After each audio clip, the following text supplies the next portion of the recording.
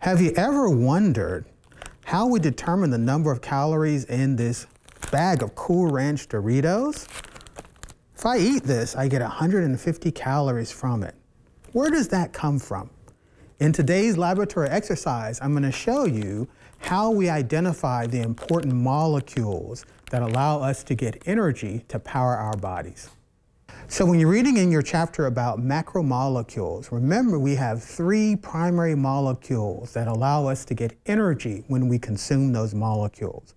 And those are carbohydrates, fats and oils, and proteins. So as we go through each one of these different exercises to figure out how we identify these molecules, you should follow along in your lab manual. So in our first station, what we're looking at is we are testing for reducing sugars. And these are sugars that will contribute electrons in solution, and therefore they will reduce an object. Remember, reduction is when something gains electrons. So to do this properly, we first start by loading 2 mL of our solution into a test tube.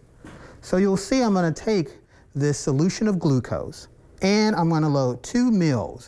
To figure out what 2 mL are, you want to suck up enough solution to this point, and that's 1 mL. You do that twice, and now you have 2 mL of solution. So watch carefully as I fill my test tube.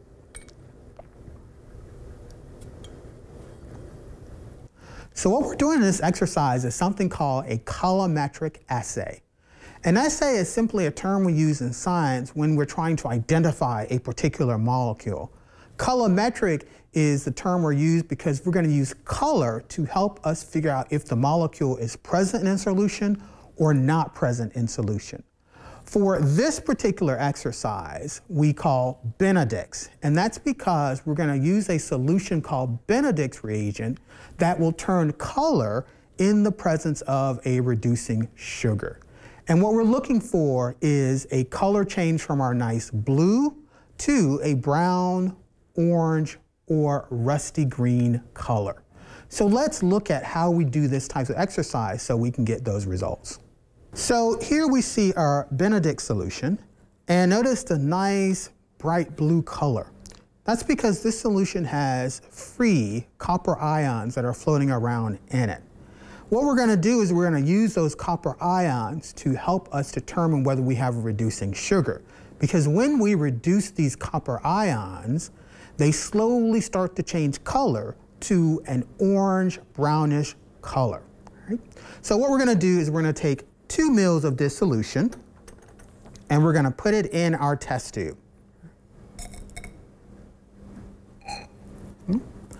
Now, this particular reaction takes a long time to happen at room temperature. It can take up to an hour for us to get results. So what we're going to do is we're going to force the solution to occur faster during what we call catalysis.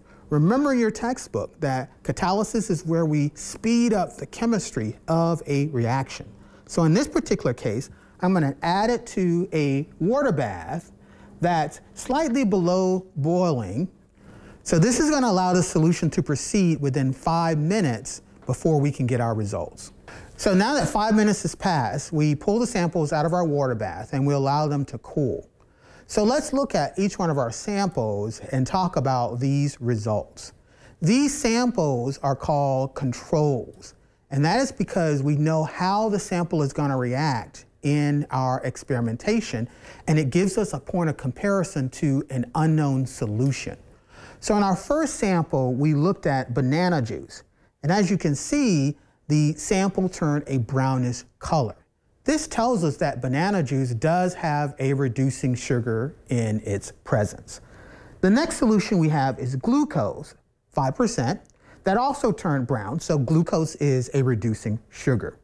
Our next is fructose, and again, as you can see, fructose also turned the brown color, so fructose is also a reducing sugar. Then we have maltose.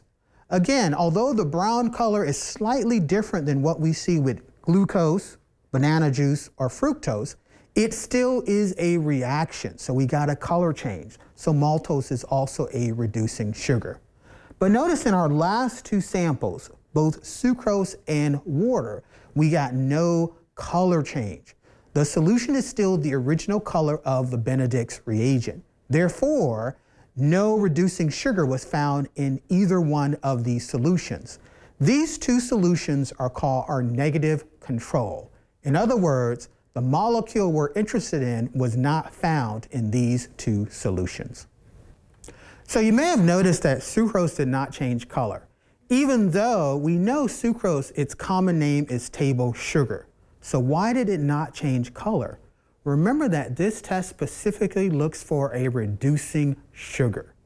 Unlike fructose, glucose, and maltose, this sugar does not donate electrons in solution. Therefore, it is a sugar, but it is not a reducing sugar.